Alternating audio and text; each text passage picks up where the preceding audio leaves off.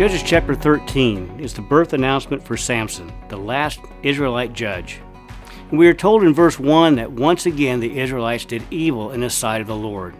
This is the seventh and final time in the book of Judges that the Israelites fell away from God, and was probably their deepest betrayal yet. Because of their disobedience, God hands them over to live under the Philistine rule for 40 years. At this point in Israel's history, the Israelites were very separated from God. To counter Israel's intense separation, God chose a man to be intensely separated to God.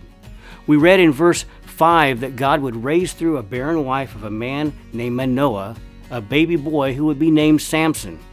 He would be a Nazirite, consecrated to God. Under this Nazirite vow, Samson was to abstain from alcohol. He was to let his hair grow and to avoid any desecration through contact with dead bodies. Samson had been divinely appointed by God to live a life separated from the world for dedication and service to Him, and to begin the deliverance of Israel from the Philistines. As Christians, it's easy to get caught up in the glitz and glamour of the world. But like Samson, we also are to live lives separated from sin in the world.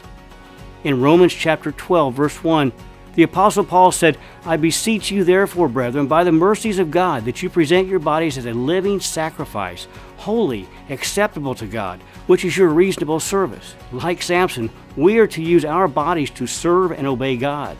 We are to be set apart as God's vessels and His conduit to spread His love and gospel to a lost world. After all, Jesus gave His life so we could have the gift of everlasting life. Isn't that the least that we can do in return?